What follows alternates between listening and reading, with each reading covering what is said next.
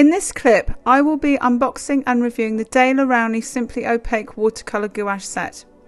I will create a full colour swatch chart, then I will create a painting of a gingerbread house to showcase most of the colours in the set of 24 paints.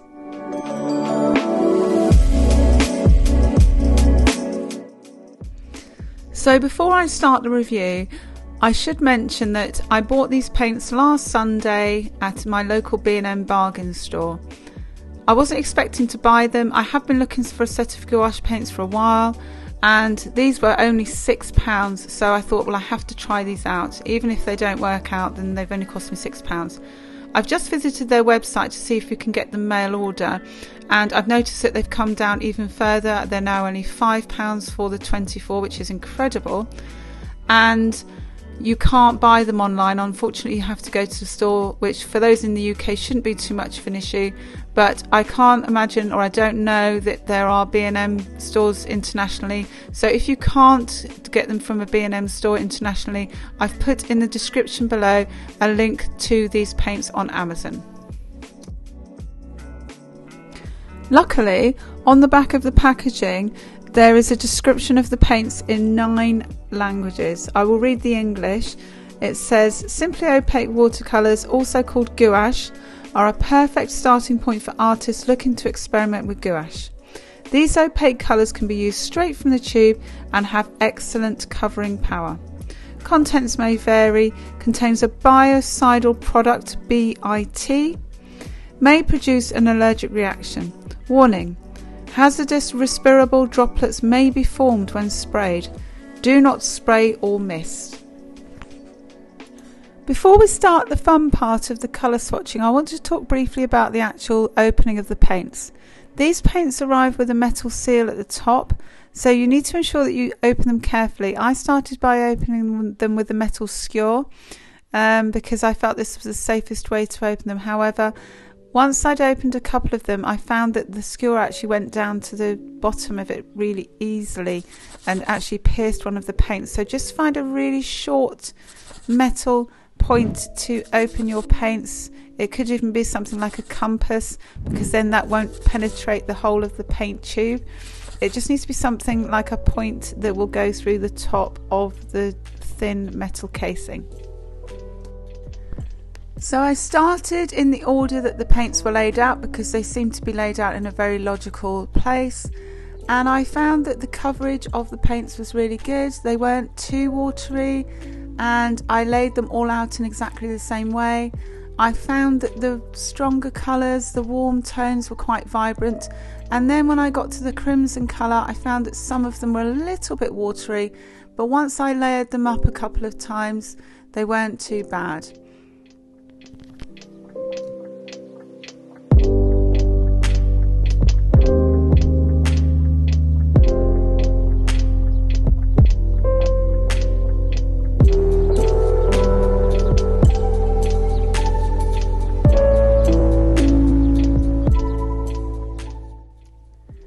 Because these are the colours that have more pigments in them, I was expecting to see a noticeable line where the colours were and for them to be more watery, but they weren't actually that bad. I was particularly impressed with the opaque qualities of the yellow ochre and the brown, and when they dried you wouldn't know that they were actually a gouache paint. You would think they were acrylic. I was really impressed with the opaque qualities of this paint. So I'm now going to move on to demonstration of using the paints in a piece of work. And I'm going to start by adding some masking fluid to the gingerbread house. Because I've never used masking fluid with gouache before, I'm not sure how it's going to work, but I'm just adding it anyway because this is a very detailed image. I did think very carefully about what image I should choose, and I tried to find an image that had a wide variety of colours, so I thought that this would be perfect. And at the time of painting this, it's Christmas season, so this is ideal. So for the background, I have mixed quite a lot of water into this colour. I've mixed the blue with the black because I wanted to have quite a moody feel to the sky, and there is quite a considerable amount of water in it because that's the way that I paint my skies with watercolours.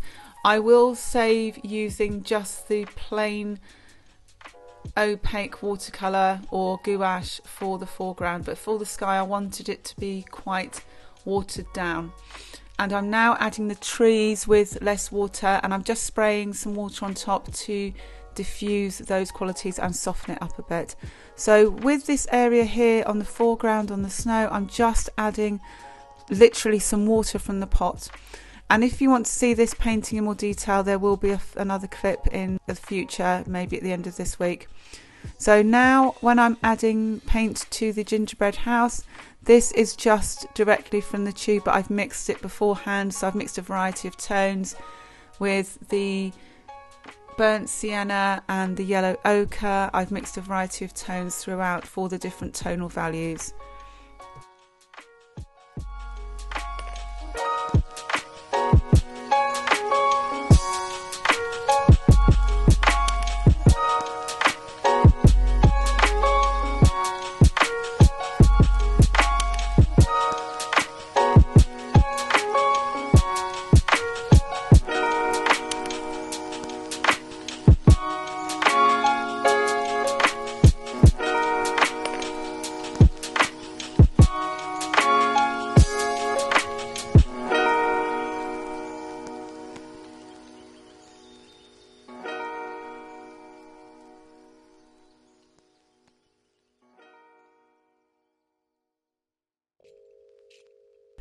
As you can see, when I'm applying the colour of the sweets or candies, the colours are really vibrant. So the reds and the yellows, and later when I add the greens, they are really vibrant. Now I should say that these colours, the yellows and the lilac and the blue, I have mixed these because they're pastel colours and there weren't pastel colours there. So these are a mix that I have made.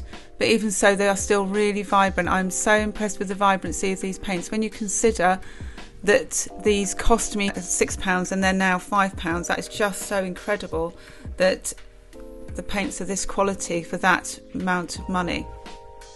So finally, to create a snowfall effect, I've added some watered down white gouache. I normally do this with Winsor & Newton on my paintings, but this has worked equally well. If you would like to learn more about watercolours, why not watch the playlist at the top? And if you would like to see more of my essential reviews, why not check out the playlist below?